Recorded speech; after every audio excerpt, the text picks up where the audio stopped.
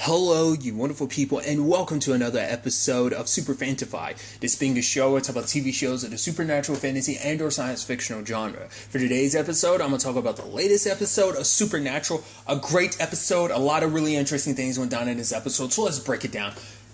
This was an episode full of surprises. I got a lot of stuff I didn't expect. It was so... Okay, so... We're obviously picking off with like things being super dire because it's like Jack, Sam, and Dean are like the only people left on Earth, it seems like, and it's just obviously the news about Cass as well. You know, Billy's gone, but Cass as well too. He sacrificed himself to the empty to make sure that they, to save him, to save them, from Billy's wrath, And, that sinking feeling, it's very like last man on earth type of situation. It's like they are literally the last one. And it didn't even correlate in my head to even think about it until this episode where they point out, like, it's not just them. They're literally on an entire planet to themselves because it's a lifeless planet. Because I was wondering, because I was thinking, like, maybe it'd be a situation where you get rid of all the humans but leave every, like, supernatural beings. Like, no, all the supernatural beings are going. Every animal is going, in the grand scheme of things. It's meant to be a lifeless planet, So it's like, what do we do now, And it just, even to the point Sam's giving up because he's blaming himself. I made the whole point about the fact is that it's kind of on Dean. I brought it up last episode about the irony behind it being Dean willing to sacrifice everything if it meant killing Chuck, and everything's been sacrificed. And Chuck's still around and kicking.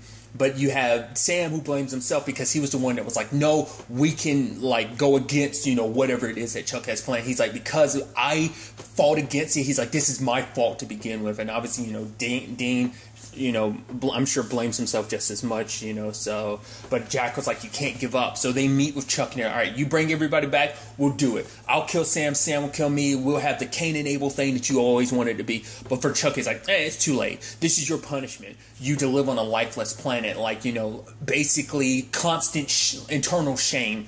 Because this way you're constantly living in a world that's empty. A reminder that this is your fault because you didn't want to play a game. Because, it's like now you want to, because you guys didn't want to take a knee. Now because of that, all of this happened. So this is on you. Live in that shame, So, and now obviously it's just, once again, the world's empty. Like, well, what do they do? There's no way around this. Obviously, we see the continuation of the Jack situation. And I'm like, what is that? Like, that's why I said last episode, he was like a vacuum, like he was like a black hole of life or something, which I think in the grand scheme of things, I wasn't too far off to a certain extent. But nevertheless. But then Jack's like, I sent something. They go check it out. Lo and behold, it's a dog. And it's like, oh, how did Chuck miss this? And it's just like, oh, I was like, oh, something bad's going to happen. I was like, oh, maybe not. I even love it being like, okay, wait, you going to give it shotgun? He's like, no, unless you're okay with it. Because he's like, hell. And he's even deeming like, you're lucky. He's lucky I don't just basically kick him out of his room and give it to you. Something of that nature. And it's like, oh, this isn't going to... And then the dog disappears. And Chuck's literally in a field nearby looking at him like, hey, it was meant to be like, hey, find this extra bit of life. Either he had to have done it on purpose to be like, oh, you thought there was something else out there. Nope, it's just you guys again. Or maybe there's no way him being kind of able to see and know everything the way he does. I mean, obviously there are things obviously he doesn't know. But I was like, come on, dude.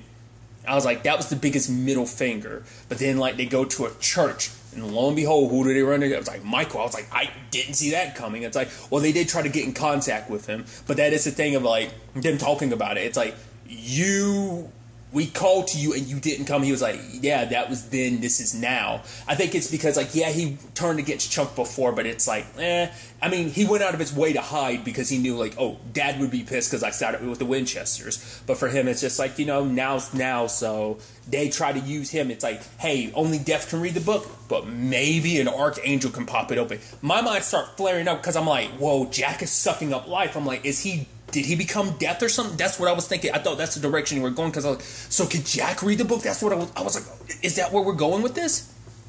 And so in the grand scheme of things, it turns out, well, that's, the archangel angle doesn't work. And it's like, well, what do we do now? And then, they get a call from Cass. I was like, oh, this is God messing with you. There's no way it's Cass. And lo and behold, who the hell is it? Lucifer. I was like, what? I was like, no way. I was like, that's crazy. I did not expect to see him. He's like, I know we kind of had our issues in the past, guys, but come on, we should work together. He's saying, like, the empty. It's like, you kind of don't, go against the empty. It's kind of, pretty pissed. Jack blowing up in it and everything after, it killing Billy. So it's like, it sent me out here to help you guys. It's like, come on, guys. Come on, we're working together. We're a team again, guys. Come on. This would be, and I'm like, ugh. Because that's the thing. Because the actor who plays Lucifer, I adore him so much in a role. Because Lucifer's always had these ups and downs. Because it's like, oh, you're an asshole. You've done some shitty stuff. But he's so charismatic, and like not the same as obviously Mark and Tom. Tom Ellis and I always forget Mark. It's something with a P. Is it Peregrino? I know I'm going to butcher it. So, but like Mark and Tom's Lucifers, obviously, Tom Ellis playing Lucifer from the TV show Lucifer, are very different Lucifers. They certain overlaps in their characters, their portrayals of the character, but it's still just a situation of like I said, he's just that character you love to hate. You're like, ooh, you do such dastardly stuff, but then you come off a little charismatic. It's the same way with oh god. Crowley was literally the same way. He would do some dastardly shit, but in a moment she'd be like, oh, I love you, Crowley. Like, it's that love-hate relationship. But I was like, wow, I didn't expect that. And then he's like, all right, so he's like, it's not just me, I got a surprise. And the lady pops up, and I was like, wait, am I supposed to? Who the hell is that? Am I supposed to know who that is? And then they say, who is she? I'm like, oh, okay, so it's not just me. And it's like, oh, this is Kelly. She's a Reaper. And I'm like, oh. And they're kind of slow in the upkeep. It's like, he's like, watch this. And he stabs her. And in that moment, I was like, no. It's not going to work because technically Jack's become the next death. That's what I thought was going to happen, so I didn't think it was going to work. But lo and behold, it did work. I was like, oh. So I was like, at that moment, I was like, I must be completely wrong about the Jack situation. But then, like, Kelly's just kind of like, whoa. She's like, all right, time for me to open the book and everything. And they're just kind of like, she's like, oh, they are kind of slow in the upkeep, aren't they? And it's like, oh, this isn't a group project. I'm going to handle this myself. I love the whole thing. But like, you've literally been dead for an hour and yet, like, you have it all figured out. But Kelly's like, yeah, we have the grand plan. And I'm like, okay. All right, this is going to be it. I was like, I thought Chuck was going to show up or do something. It's like, oh no, Lucifer's going to do it because he's a two-faced bastard he's always been. So he kills Kelly, takes the book. Actually, it wasn't the empty that led me out. It was good old Dad. And then he's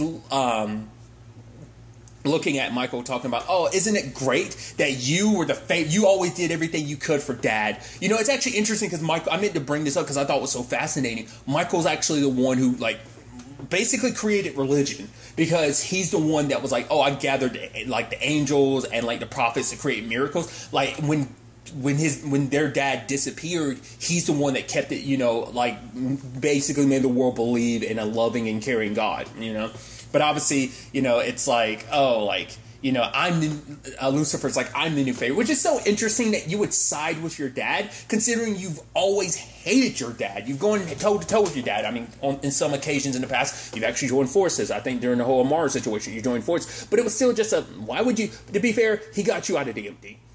I'm sure that swayed the corner a little bit. But also, since your dad's on, like, a very, like, destroy everything type of situation, I guess you're just kind of like, I'm going to be on the winning side of things. Yeah, me and Dad have had beef, but yeah, I'm on the winning side of things. Also, it means giving Michael the middle finger. It's also about making Michael the cuck, which is so interesting. The reason why I'm bringing this I think it's so interesting because obviously, Eric... who's Kripke, who's behind this show, also behind The Boys. There's the whole thing about cucking in The Boys with the whole lamplighter and Huey conversation. So it's that type of it just immediately made me think of that. I was like, oh, but it's like Lucifer being able to give the middle finger to Michael to be like, oh, I'm best son, I'm favorite son now. Just doesn't that piss you off, bro? So now asking Jack like, hey. I want to be on the winning side of things now, champ. It's like, oh. I mean, well, to be fair, it's not like he has the best relationship with you. So I was expecting him to come up and, like, accidentally killing Lucifer again. But no, it didn't work out that way because Michael's the one that killed him. And I was like, oh, that's interesting. And it's like, oh. Which I guess that was the whole point, too, because it's like Michael and Lucifer in front of him. Because we also learned about what happened to Abel. Abel got no, not Abel, Adam. Adam got it hard, apparently, just because, you know, like, because obviously him and Michael were working together with this plan and everything. But nevertheless, tangents and all that. When it was all said and done, though, it's kind of like, well, that's the end of Lucifer. I was like, wow, I didn't expect that to play out the way it did. Okay, I guess it played out the way it did. So I was like, okay, so where's this going to go now? Now it's a situation of like, you know, it's like, well, we have to read the book to find out, you know, what the spell is. Figure out what this whole ending for Chuck is, because the book is open now. So when it was all said and done, you know, there's a conversation. And I think it's interesting that the conversation is, you know, Dean and Michael, because obviously, let's not forget, Dean was Michael's original, perfect vessel and everything, you know. So for them to have the conversations about, like, you know, it's like, obviously for Michael, he's taking it hard that, oh, my dad would turn to him. And it's like, oh, did you want him to turn to you? He's like, no. And the moment he's saying no, you're like, yeah, you did. You son of a gun. Despite everything he's done, you wanted to be daddy's little boy. You wanted dad to turn to you. Like, no, I'm your special boy. I'm the better one. I'm good. I mean, to be fair, Michael's dedicated himself so much to their dad that is like, of course, like, it's going to be hard to kind of break that complicated, you know, situation. But regardless, like I said, tangents and all that. It's like, all right, Sam is able to read a little bit of it. It's like, all right, we're going to cast a spell, because everyone was doing research. And I'm like, all right, it's supposed to be something that finds Chuck and eliminate. I'm like, is this actually going to work? Oh, no, lo and behold, Michael betrayed them. It's like, oh, he's like, see, it was always my destiny to serve you, Father. It's like, yeah, but you did work with the Winchester. He's like, yeah, it was a lapse in judgment, silence, and he proceeded to kill Michael. Very brutally, in fact. Kind of reminds you of when, it's not the same, but it kind of reminded me of when Jack ended up killing Michael. And so it was actually pretty brutal seeing him kind of like basically explode like that. I was like, oh, that sucked.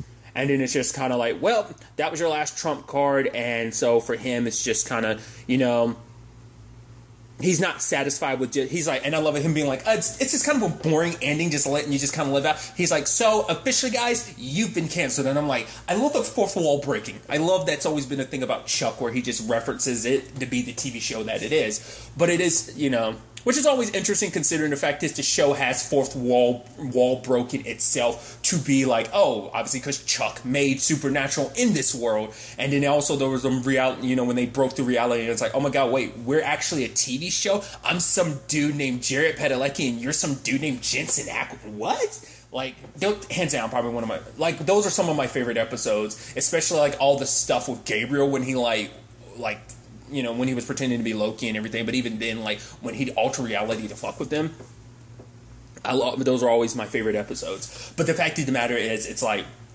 despite everything, you know, Chuck's like, you know what, I'm not going to make this quick for you. He's not Thanosing them, like, snapping. It's like, no, I'm actually going to get my hands dirty. Starts wailing on them, telling them to stay down, but they refuse to, and they keep getting up. And he's just like, why won't you stay down? And they're laughing. He's like, what are you laughing about? He's like, oh, you lost. And he's like, what? And then Jack's over there, like, nothing. He's like, oh, Jack, all right, fine. Snaps, nothing. I'm like, oh. And then, like, Jack grabs him and does some shit. You're like, wait, what's going on? I was like, oh, Jack is about to kill you. We still don't fully know what his situation is, but it turns out, nope, we know exactly what his situation is because Sam and Dean planned for this. But then it turns out they had this grand elaborate plan because they knew, like, there's no way Michael's not going to betray us because of the way he acted with the whole Lucifer thing. They knew, like, oh, he's always going to be daddy's little boy. Like, he's going to ultimately betray us if it means getting him back on Chuck's good side. So they knew that was coming. But they also realized beforehand, they were like, Jack has been absorbing power this entire time. That's what that situation is. So not necessarily absorbing life, but just power in general. So as Michael and Lucifer were going back and forth, he was drawing up more power. So, but they knew they had to draw Chuck out. So they came up with this, like, oh, it's a spell. It was a lie. It was just so they knew Michael would betray them. And obviously Chuck would come to gloat and everything. So drew him out and everything. And you're like, oh, dude.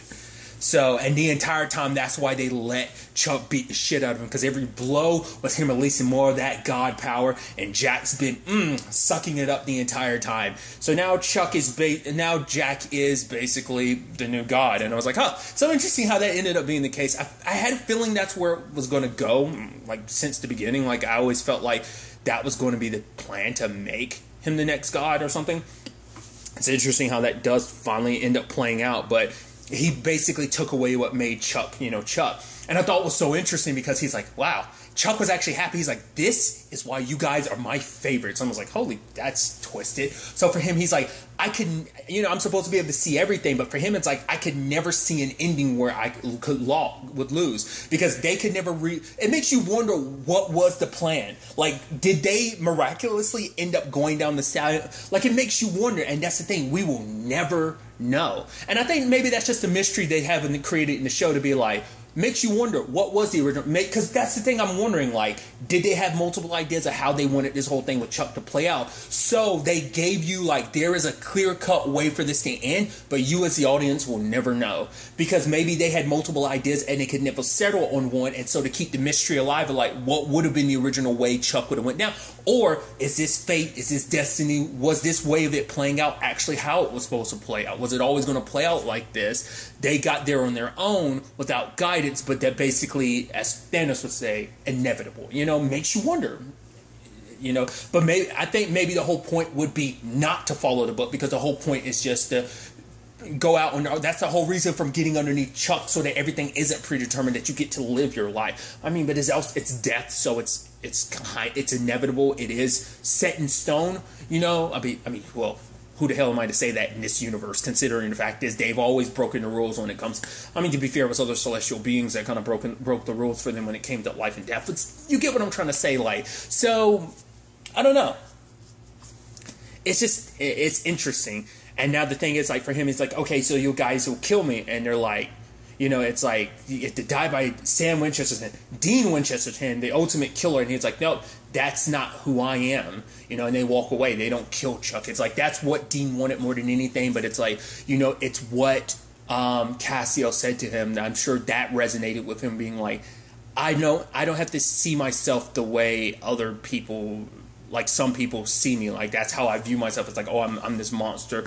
I'm my dad's blunt weapons. Like, that's not who I am. That's who you want me to be. That's how you wrote me to be. But it's like, that's not who I am. I'm more than that, And so it's like, he won't get his powers back, right? It's like, no, they're not his anymore. So they leave, and he's seeing Chuck, because obviously he's always played, obviously it's because it's always been part of his story to be all like, oh no, like, during the whole Amara thing, you saw him kind of a little scrapey and scared, and obviously when he's playing Chuck, he was being a little, skittish, but like to see him so weak and just kind of like, guys, come, no, don't, because now it's like, you're going to live like every human, the humans that you turned against, the humans you forgot, they'll forget about you. They won't pray to you. They won't know about you. You'll just be lost and forgotten. You'll just grow old, get sick, and die. You won't be remembered, because he feeds off that attention. So without it, but now, Jack ends up restoring life all across the board. We even see the dog and everything. So it's like, everyone's back is like, hell yeah. But, it's like, all right, let's go back to the bunker and everything. Yeah, we're going to get you a nice setup, but Jack's not coming back. He also points out, like, Amara's with him. It's like they're in perfect harmony now. And I was like, I'm glad to know that, like, she's there, Would have liked to be able to see her. But I like that it's like, kind of what Amara wanted beforehand. And I think it's almost beautiful, because they both had their complicated relationship with Dean. For them to be kind of one, I think it makes a lot of sense. But, for Jack, he's like, I can't come back. Like, obviously he is the new God, but for him, it's like, I'm me. But I get what you mean. But he's like, I'm going to be basically the whole thing that Adam had told him. It's like, yeah, God's supposed to be in everything. He's supposed to be. And I guess in a way, Jack is, because he basically helped bring everyone back. So maybe a little bit of him is in everything now, everything living. He's like, but he's even like, I'm in the wind, I'm in the, but for him, it's like, the difference between me and Chuck, he's like, I learned from him. It's like that, Chuck made the mistake of putting himself in his own story, and he's like, I'm going to be hands off. For him, it's going to be a situation of I learned from you guys that when given the opportunity to be their best, humanity can rise to that occasion. So he's trusting humanity to be the best. But he's like, because they were just like, what if we want to, get a beer sometime and stuff like that. So, it's just going to be him like, I'm not asking people to pray to me or to sacrifice to me. It's like, I want them to basically have faith in themselves. Don't have faith in me, just have faith in themselves. Believe in themselves. Believe in that. Believe in being the best that they can be, And, saying goodbye, and it's just like, wow, to see his story come this full circle, because of, because of his mom, because of Sam, because of Dean, because of Castiel, And so that's where things, kind of end. And it's just like, it's kind of quiet in the bunker now. There's no Cass, no Jack. But it's like, now they have their freedom. Like, for the first time, their lives are theirs to decide, like, what they do next. And to me, I'm looking at this like, this is episode 19. This isn't even the series finale, yet this feels like a series finale. And then I start thinking, this might end like Arrow did. I mean, truth be told is, Arrow's story kind of finished up the moment Crisis on Infinite Earths ended. But then, like, Arrow had 2 more episodes, and obviously one was kind of set up for, potentially a spin-off for Arrow, but also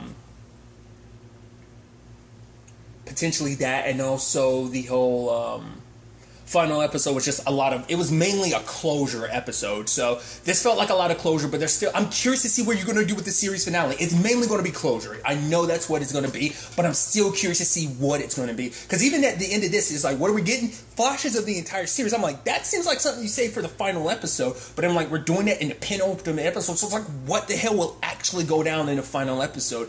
It's what I'm curious about, And once again, I didn't get the answers I wanted. Like, when every life form was dealt with, it's like, well, does it include... I mean, you'd assume it include every angel and demon, so that means hell probably got taken care of. Like, that's what I'm wondering about. Like, we never got answers to that, and probably never will. But I want some more... I'm like, who are we going to see in the end? Like, what are going to... Are we going to see Rowena one last time? Are they going to deal with the whole Castiel and... the empty situation, like, is there any dealing with that? Like, maybe Jack makes a decision to deal with... I don't know. Maybe he pops in to see Castiel in the empty. I don't know. And maybe, Castiel's happy being like, oh, it's you did it. You saved everything. I mean, what about those other worlds? I mean, they're gone. So, like, I don't know if there's any repairing that. But, I mean, hell, maybe Jack goes off, makes other worlds. Maybe he's able to bring them back. Because we know he brought everyone on this world back. But maybe there was that restoring life and basically recreating entire worlds. Maybe that's not plausible. Maybe it is. I don't know. I mean, you don't know what he's capable of now. I mean, he is basically the new, God. A lot of questions probably won't get answered. I'm fine with that, but I'm just like I said, I'm so curious because the next episode is in fact the series finale. I'm watched this on the CW app, so I don't, because I know there's like supposed to be like a kind of like how before Arrow's final episode there was just kind of like a look back on everything type of special. So I think there's one for Supernatural that's going to air next week. So I don't know whether like there's not going to be an episode of The Outpost next week, and it's just going to be that special for for Supernatural and also the series finale. I think that's probably going to be how that works. Maybe not. Like I said, I don't know. I'll probably end up looking it up afterwards, or maybe I won't. Maybe I'll just be surprised, when next week rolls around. We'll see. But I'm interested to see how this comes to a close. I mean, even though it kind of already has, but Sam and Dean riding off, not necessarily into the sunset, but, new, life breathed into their lives, because it's like our lives are now ours to make the choice. And, like I said, see where this ends up taking us, Probably might get some time skips in, because I've talked about that, like how a lot of series finales end with time skips. I mean, like iZombie, for example, ended with a time skip, so maybe we'll kind of get that in. Like I said, we'll have to wait and see. But really, that's all I want to talk about. Till the next time we meet, be happy, be safe, live life to the fullest, and enjoy it. Good day, and goodbye.